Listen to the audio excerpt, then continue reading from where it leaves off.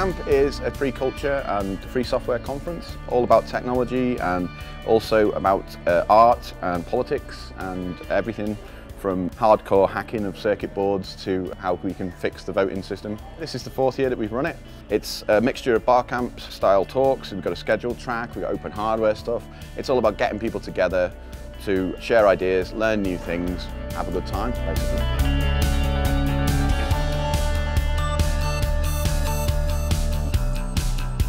We've got the first open hardware jam upstairs. We've got all these kind of cool open source projects. We've got textile hacking going on. So it's all about all of the hacking of circuit boards and things like that. Lots of people making cool things.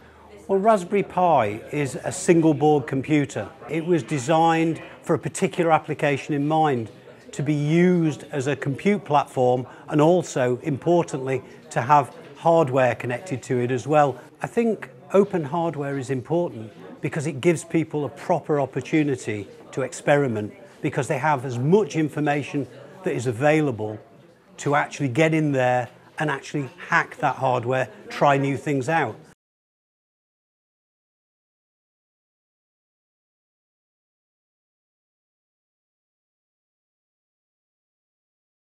A 3D printer is like a normal printer that will print with ink, but instead of ink, it prints with plastic, and it lays layers of plastic down to build up an entire object, a big three-dimensional object, based on the design you feed it. And this can actually be a very easy way of repairing simple things like broken hinge on your shed, or a new locking mechanism, or just a toy you've made. It's just great. It's all about collaboration, it's about people coming together, sharing thoughts.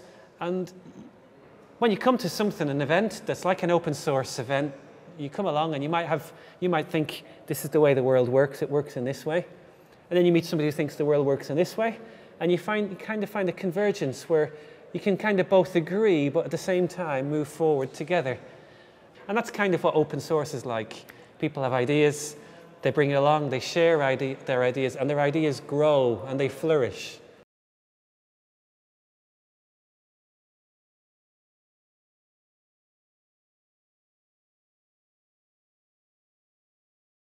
Well, the culture behind open source is such that people are making improvements and changes and new applications in hardware and software and releasing them openly, because being part of the community, they know that the ideas they get will be refined, honed, it will be used, more importantly, and all the problems and benefits will be found. When you collaborate with a number of different people, the inputs that come into the conversation, you almost couldn't guess. You will get things from different perceptions from people who may have an art background, who may have a hardware background, who may only have a fleeting interest in what you're actually talking about. But all the collaboration, which can be vocal or even just sitting down coding and doing stuff, will add up to something that's far greater than the sum of its parts.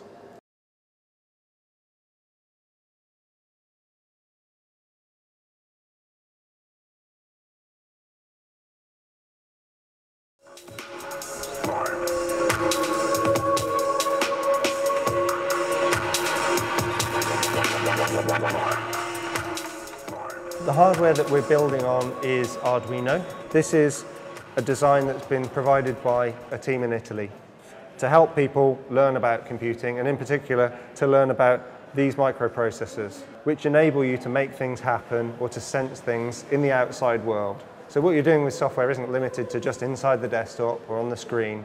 I think a lot of the value of being hands-on with this technology is just to demystify. And there's often a genuine surprise on the face of people who have made a circuit and it works, because they feel it must be harder than that. And so just that confidence building, just that opportunity to think of it as being your own, to touch it and make it happen yourself. The educational side is like getting back to being able to empower kids and helping them to be able to understand what computing is really about. It's not just something that you open and magically it's all done by robots that just like record things onto themselves. It's people who understand things in quite a deep way, and the whole idea is that kids themselves can be those kind of people all over again, in the next decade. And there's a real thrill about having that kind of power.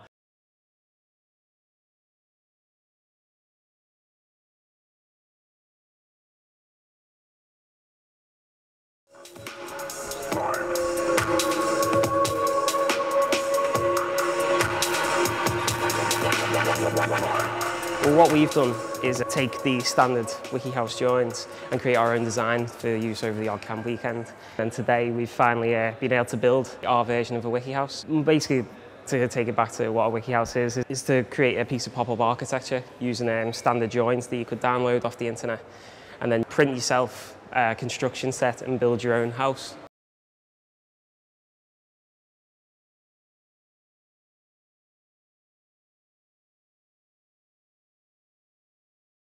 And we've got 3 bar camp tracks on at the event this year, and a bar camp is an unscheduled conference, what they call an unconference. People come along, they suggest talks, other people decide whether they want to go and see them, and the schedule is kind of made that way. And we've got some wonderful open source software which was developed by the people in the community called Campfire Manager. Over the weekend the schedule comes together, people vote on their talks, and we end up with some really amazing talks that we would never have expected. It's all about sharing knowledge, really. It says on the website, you can come along to learn something or to teach something, and that's the point, really. We just want people who are curious about learning new things or even teaching new things. It's about celebrating everything, really, and enjoying yourself, and that's what OggCamp's about.